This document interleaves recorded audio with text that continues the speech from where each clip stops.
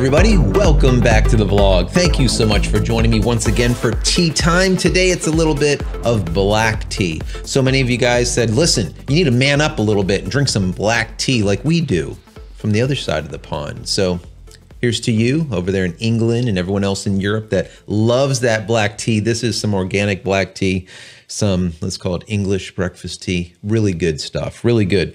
Let me have another sip here. So anyways, guys, this is going to be an update video to my last video. So if you haven't watched it yet, please go back and watch my last video. It was about alternatives to Illustrator. And I gave you my personal favorite. I ended up buying it. And I think that it's great. And it really worked out awesome. It was Affinity Designer. So that being said, there was something quirky with Affinity Designer that I want to bring up to you, show you so you don't end up making the same mistake that I did, number one. And number two, a lot of you guys gave me information that I didn't know of before in regards to the other software. Now, one of my major criteria when picking the software that I did was it needs to be able to load AI files. It was very important to me to load in Adobe Illustrator files because I literally have hundreds of them, and a lot of client work is in .ai files. So that was very important.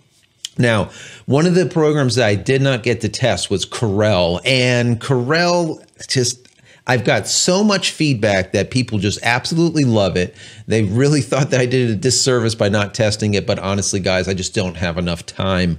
I did as much as I could with Illustrator. I need to move on to Photoshop and Lightroom and Premiere and all the rest of them, okay? So anyways, if you guys are using Corel, sorry, and if it's working great, it's loading AI files, that's fantastic. So if anyone has not tried Corel as of yet, give it a shot. Even though I didn't, doesn't matter. Remember, what I'm telling you here is only like this much. Go down in the comment area, read those comments, and you'll get a heck of a lot more knowledge than what I can provide in these like 5, 10, 20 minutes, all right? So also what came up was InkScape. What I said was number 2 on my list.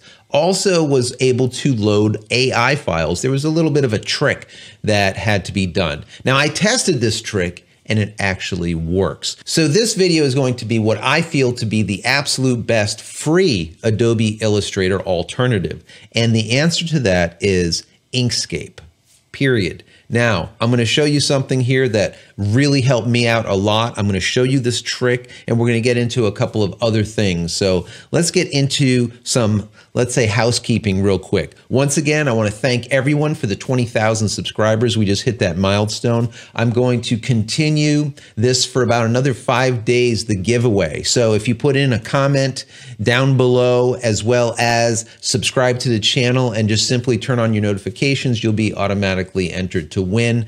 Someone's going to win every one of my products, JCristina products. So that's the Aurora Camera Care products, the Focus Pyramid Autofocus Lens Calibration Tool, the PRT, which is the photo reference tool, and everything else. So once again, in the comment area, please put a comment, but also put in there what you think I should add to the channel, what else you would like to see here. Because this isn't just my channel, it's your channel also. This is a community that we're trying to build here, not just like some guy talking and ranting about photography, videography, tech, or whatever, okay? It is this community. So now that the housekeeping is done, I want to reiterate that the absolute best free Adobe Illustrator alternative, in my personal opinion, is InkScape. Now remember, my criteria at the time was no subscriptions, was very, very important, easy to jump in and use, and finally, it needs to be able to import the AI files. And InkScape did everything besides import AI files. Now that has been fixed. So before I bring you over to my screen, I want to say that if you're on Mac or Linux, you most likely will not have to do anything to just go and change the file extension of your file. What we need to do is basically change the extension of the file from a .ai to .pdf. This is the trickery. So if I bring up my file system in Windows 10, you can see the file that we want to open is a .ai file. And I have no way to change this from within Windows 10 unless we do this modification. So what you want to do is you want to go into the search box at the bottom of your screen and type in file Explorer options. Hit enter, and you'll see this window pop up. Let me move this over so you can see this a little better. Now, from here, you want to click on View, and then head down to where it says Hide Extensions for Known File Types, because right now, they're currently hidden. So if we click on this and then hit Apply, as you can see over here in this window, we now have .ai for this file. And the file above it, you can see it's a .af design. Now we want to right click on this file, hit rename, and change it from .ai to .pdf, and hit enter. And it'll pop up with a warning that says, if you change a file name extension, the file might become unusable. Are you sure you want to change it? The answer is yes, guys. Go ahead and change it. So now you can see the file is considered a PDF file. Now, let's go ahead and open up Inkscape, and then we're going to open that specific file. Let me go to Open, head over to my folder, and here it is as a PDF. Now, it's going to import this now as a PDF. Now remember, the last time I did this, it didn't work at all. Now that it's a PDF, it is working. It is popping up and saying, hey, this is what we can do with it. What would you like to do? Now, what I personally did is I left everything alone. I just came down here where it says 2, and I moved it all the way up to maximum to very fine, where it says precision of approximating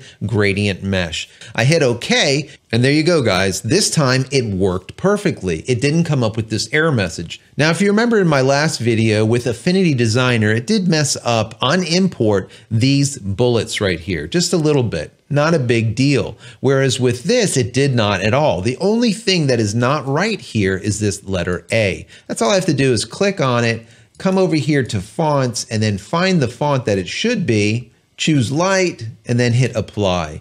Change the size like this, and we're pretty much golden with this. So once again, Inkscape ends up being a great tool, even if you need to be able to load in your AI files. The trick, once again, is just simply renaming the AI files to .pdf. What I would suggest is copying those AI files into another folder, let's say an Inkscape folder, and then do the modifications to that so that you can retain those AI files just in case you want to change them in the future, or maybe you go back to Adobe Illustrator in the future, or whatever it is. Retain, retain, retain. Always keep your masters. It is very important before doing any of this. So once again, Inkscape to me is the #1 free alternative to Adobe Illustrator. Now, the next thing that I want to show you, let me go ahead and close this. So check this out. Let me go ahead and click on instructions side B. Now this is the instructions on the back of one of my ACC, Aurora Camera Care products. Now what I'm showing you here is something that is a little bit quirky with Affinity Designer. Now I don't know if it's just me derping and just don't know the program as of yet, but I want to show you this because for me, I go to press with just about everything. The stuff needs to be press ready and needs to be as sharp as possible. Now check this out. If I go ahead and zoom in here, we have this little yellow highlighter that I have going on, okay? Now, as you can see, the text is absolutely rock solid, as it should be because it is vector based. But watch what happens when I go ahead and save this out. I'm going to come over here to File, Export, Export as PDF. Now I'm going to set it up as PDF for print. Hit Export, and now let me go ahead and open that. As you can see right here, this PDF that we just made, let me click on that. I want to show you this. If I zoom in here, all of the text is nice and crispy, just like it should be, right? But now look right here. I hope this comes across well on your side. But as you can see here, the text is basically rasterized. So where I have that highlighter over my text, it rasterized that area. Now, why is that? I really don't know. I think that's very strange. Consider this is a vector-based piece of software. We basically have a vector box over the words that highlights the words, right? So that doesn't make sense to me. But what I did find out, now I'm going to leave this right here so we can use it as reference. Let me close this. Now, what I did find out was if I took the highlighter and moved it underneath the words. So the words are going to be on top of the highlighter. Now remember, the highlighter is just simply a box that's filled. Okay, this is not a raster highlight. It is literally a simple box that has color in it, period. Now, if I put this underneath instructions here and I go ahead and save this out again, let me hit export, go to PDF, hit export, and I'm going to rename this dash highlighter and hit enter. All right, so as you can see, I have two files. Let me open up the new one and zoom in here. All right, these look great. And now look at that.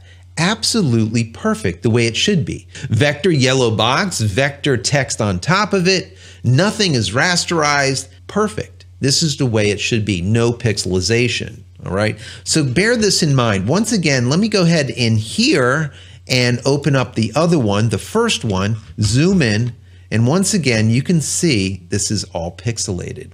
So guys, this is just a little tip that I wanted to tell you now. Like I said, I don't know if this is something that is just a bug, let's say, in Affinity Designer. Maybe it's just a derp because I don't know the program well enough. But in my mind, in the way I used to work with Adobe Illustrator, it didn't matter where you put the vector. Vector remains vector no matter what, okay?